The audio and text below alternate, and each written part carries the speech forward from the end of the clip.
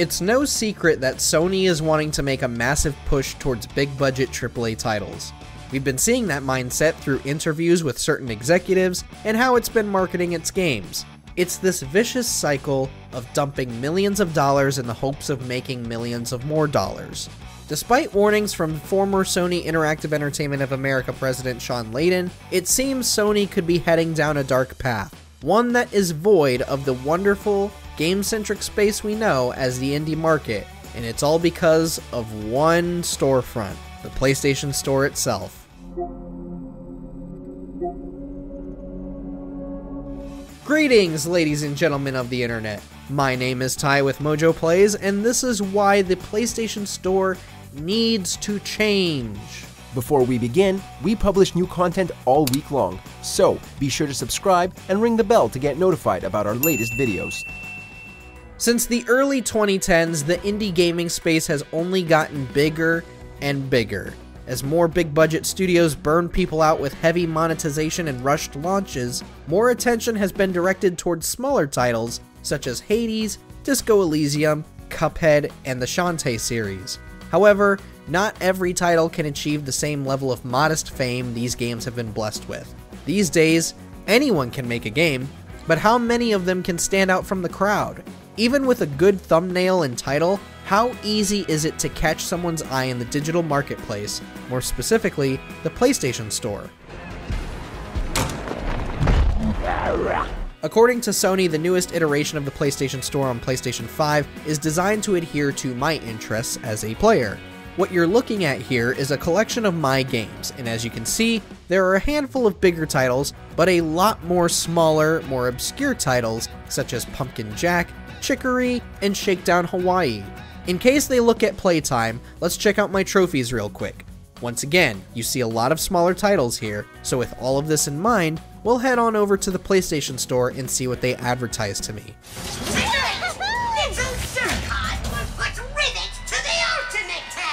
Funny enough, some of the first images you see when entering the PlayStation Store on PS5 are of bigger titles.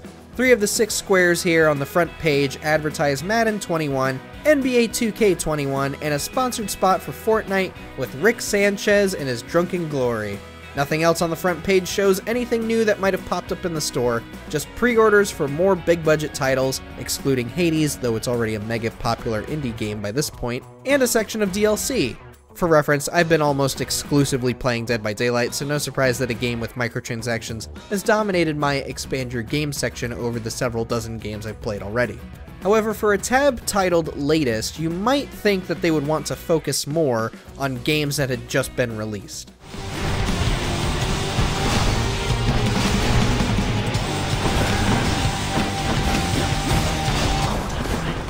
Let's switch on over to the Collections tab. With this name, this should be a great way for us to discover new titles, and yet this section of the store that is proudly, quote, curated by PlayStation, end quote, shows no promise here either. Once again, most of the upcoming titles advertised on the front page here are all from much bigger studios, and here's our first, last, and only example of PlayStation learning my gaming habits.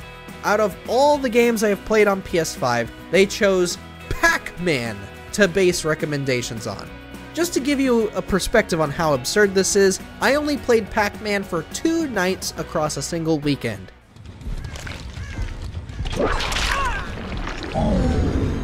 Dead by Daylight, on the other hand, I have been playing almost exclusively and clocked in dozens upon dozens of hours into since finishing my review of Ratchet & Clank Rift Apart, a Sony PlayStation 5 exclusive which didn't release too long ago from this video's upload. Of all the titles I've been playing recently, you choose the one that lasted 2 nights to recommend titles to me? This is what learning player habits is?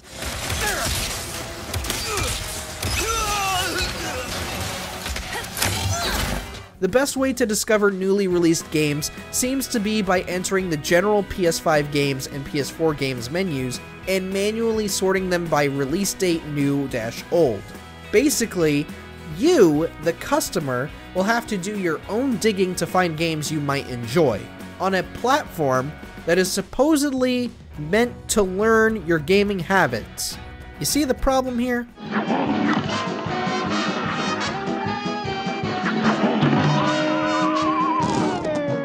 The way some of the collection menus are assorted seems kind of manufactured as well. I'm not necessarily accusing Sony's staff for not playing video games, though there are plenty of interviews and statements in previous articles that come off as such, but it's pretty coincidental that The Last of Us Part 2, Mass Effect, Saints Row, Resident Evil Village, and Rust are games that, quote, deserve attention as the description reads here. As for games that PlayStation simply, quote, cannot wait for, they're really amped for these $60 games. Heck, I'd be amped too if I was getting a cut of someone's $60 sale.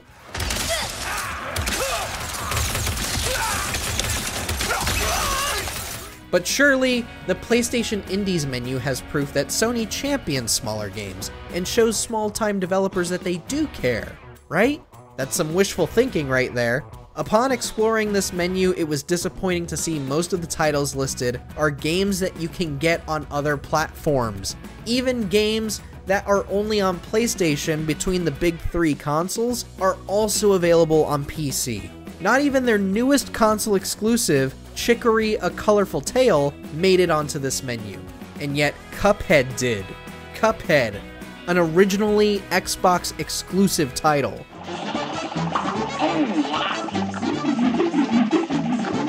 I can't say anything better about the PlayStation Store in its website form either.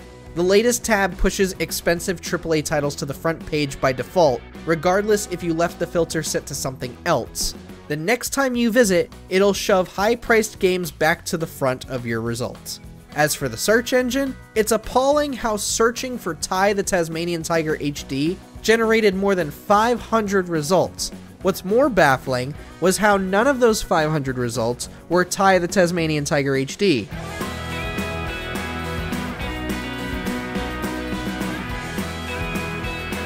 No, my top results were Final Fantasy Type 0 HD, Jisei the First Case, Okami HD, Cell Damage, and Life of Black Tiger. Yeah, because folks are always looking for that last quality gem right there. Yeah, remember Life of Black Tiger? That's certainly better than Ty the Tasmanian Tiger. I bring all of these problems with the PlayStation Store up because Xbox and Nintendo seem to be doing a far better job at operating their stores, and they do so without that hint of favoritism Sony displays. That's what you get. Exploring these two storefronts was vastly different from the PlayStation Store, and it shows how the two carry a much different attitude when selling games. Over on the Nintendo eShop, there was not a single bit of favoritism on display. No title got pushed to the front over other titles unless you explored the best-selling list. Coming soon clearly arranged titles by the earliest to latest release dates. The Great Deals tab was sorted in a grab bag fashion, randomly placing big and small titles in no particular order. And shockingly, there was no manufactured menu that read Nintendo recommends, no our most anticipated, nothing that would prioritize one game over another. Not even Nintendo pushed their own titles to the front of the pages. It's kind of alarming, but also relieving.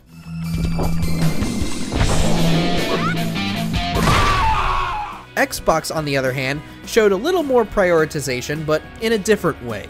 Like Nintendo, the Microsoft Store lists new releases in order of their dates by default, not by price point like PlayStation. However, Xbox wants to be more involved with the user, which sounds kind of creepy when you say it out loud, but it actually benefits the user in a handful of ways.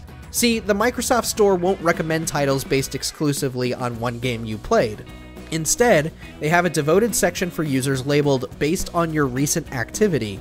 While browsing through this, I noticed that games I had only viewed in passing were being taken into account. Many of the games that were being suggested had some relation to my purchases and games I simply viewed in the store, even if I watched a muted trailer through other menus. Not a single title felt out of place.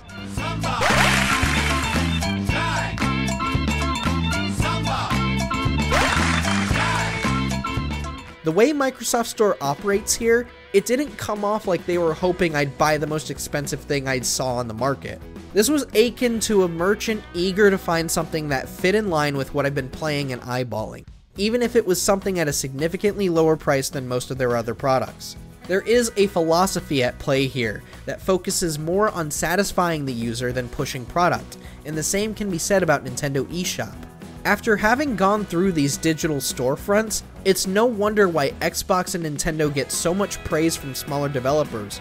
You can see it in several interviews and several tweets, how smaller developers will remark about how hard it is to work with Sony, whereas they find a way easier time working with Sony's competitors.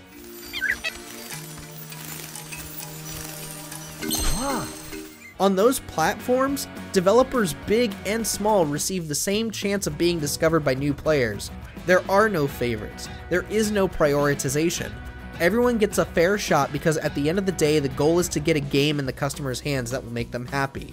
Sony, on the other hand, as we've recently learned, is charging developers, small especially, exorbitant amounts of money just to get some kind of a spotlight. Upwards to $25,000, or else they have to go through an extensive process of getting verified, getting their game certified, etc., etc. And from what these devs have said, Sony doesn't seem to prioritize them that much.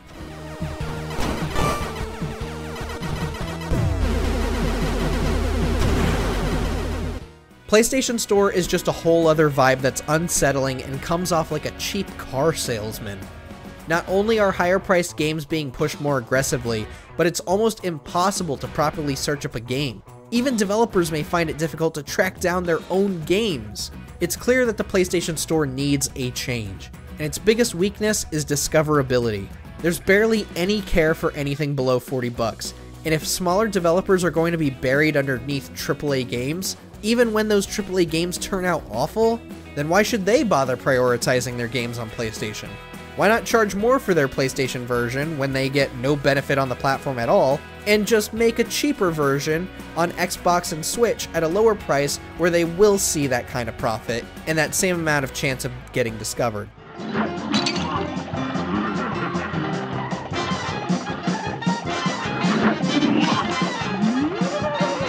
If all of this still sounds like a bunch of hooey to you, then let me present to you an idea. If the PlayStation Store was in a better state, made discoverability easier for everybody, and proved to be just as profitable for indie devs as other platforms, I guarantee you, Hades wouldn't have launched on Switch and PC first, and it certainly wouldn't be launching on Xbox Game Pass on the same day as its PlayStation launch. The PlayStation Store needs to change. For the betterment of its developers, the betterment of its player base, and the betterment of the PlayStation brand itself.